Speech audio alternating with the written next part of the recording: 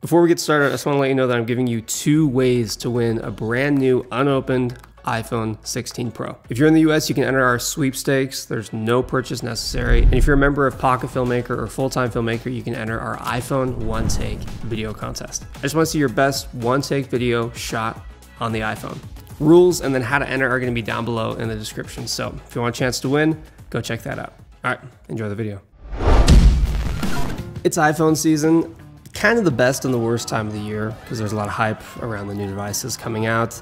And then after about 3 days, you just get sick hearing about it, which is why, to be honest, we didn't really bother making a video. Well, okay, that's one of the reasons. The main reason really is because there wasn't really much to talk about with this new update. Last year we did an iPhone 14 versus iPhone 15 comparison, and I mean there's a lot of differences. We had ProRes log that came to the iPhone, which is honestly what's unlocked our ability to make cinematic content with these devices. There's a few other minor updates I think that came with that as well. But this year there's just not much happening. And the internet, as usual, has been kind of a whirlwind of opinions. Some say it's a great update. Some are like upset saying that Apple doesn't innovate anymore. And to be honest, I kind of just put myself in the middle. It was a pretty underwhelming update for me, but regardless, I still think there's a few good reasons why it's worth upgrading to the 16, no matter what generation you're coming from.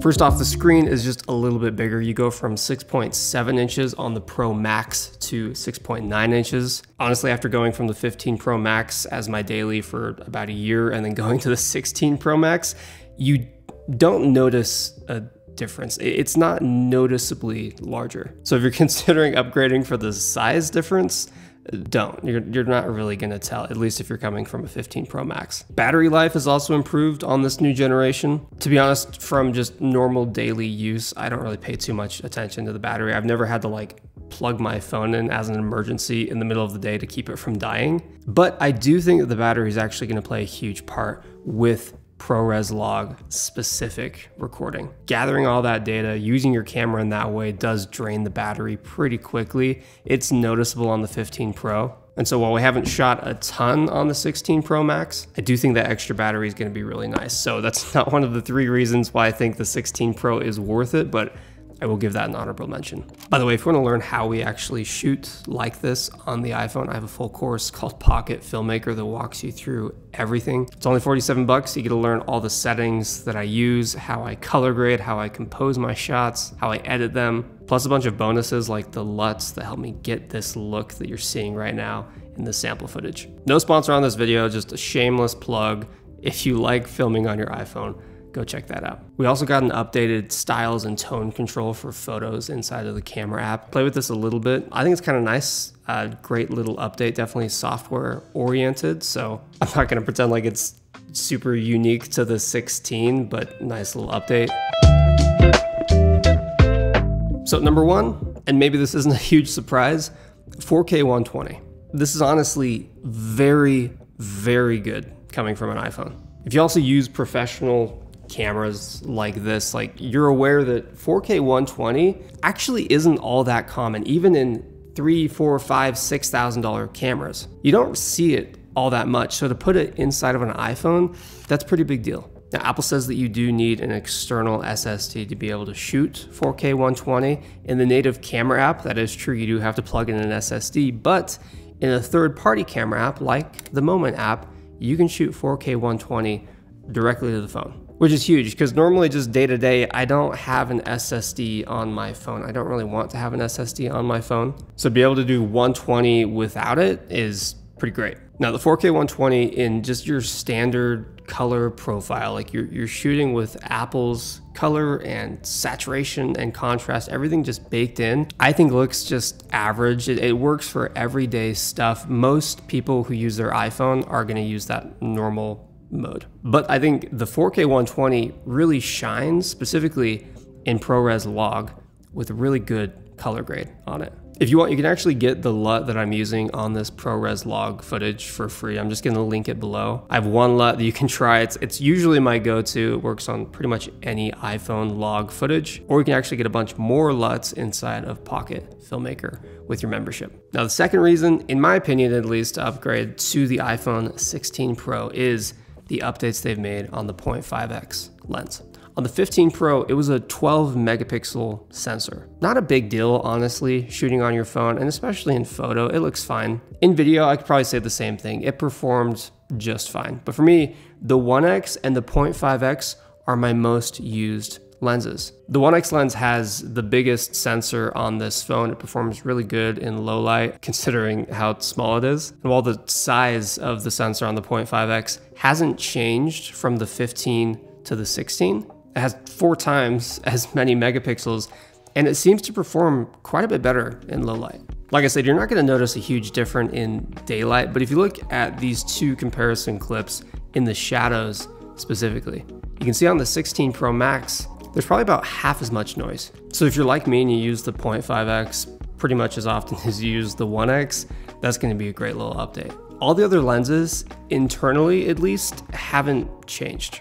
Like if you see a side-by-side between a 15 and a 16 on the 1x lens, it's probably gonna look identical. The only reason you might see a difference is actually because of my third reason to upgrade, the anti-reflective coating. What's kind of funny is that was almost in the subtext. Like the anti-reflective coating was just a minor mention. And I get it, but I also don't, because iPhones for years have been notoriously bad when it comes to reflections on your lens. So if you compare the two and you point both of these directly at the sun, first off, you're gonna see a lot less light spill, a lot less like haziness essentially coming from your light source. So maybe you don't care, maybe you're not as nitpicky as I am, but I mean, even if that was the only update, I would still consider the upgrade. So I guess the question you're probably asking yourself, if you haven't already purchased one of these, is it actually worth the upgrade? If you film a lot of stuff like I do on your phone, specifically in ProRes, you're trying to make it look cinematic, more professional, and 4K 120, the anti-reflective coating, and the better 0.5x lens is important to you, then yes, 100%, I think it's worth the upgrade. If you don't use any of that stuff and you're already on the iPhone 15, then probably not. I would just wait and see what they do next year. Now, if you're coming from an older iPhone, like maybe an 11, 12, 13, and you've yet to experience ProRes log, you should have updated last year, to be honest, but at this point, you might as well get the 16 Pro. And in case you're wondering, I do actually have a lot of gripes with this thing. Like, I still think that the 3 reasons I gave you are good enough to upgrade, but camera control was just so disappointing. When I saw that in the keynote, genuinely, it got me so excited. The way they illustrated it, it looked super useful, but after actually having this thing for a week, it's not that great. I'm not gonna lie. It's actually kind of annoying. It made me miss my 15. I kept accidentally pushing that button. And yeah, I know you can actually change the settings, so it's a double click to activate it, open the camera app, but it's just not that great. There's a few reasons why. Number one, it's in such an awkward spot. It really, truly is. If you're shooting horizontally, it's not too bad. It's more or less where your finger is gonna rest anyway when you're holding your phone. But in horizontal mode, at least on the Pro Max, it's too low. I feel like the phone's literally gonna slide out of my hand while I'm using it. It's a very unnatural position. The camera control is also just really finicky. Like, as much as I want to have a nice smooth motion, that quick light double tap to switch between different settings, the dial, whatnot, I swear it never works the way it's supposed to.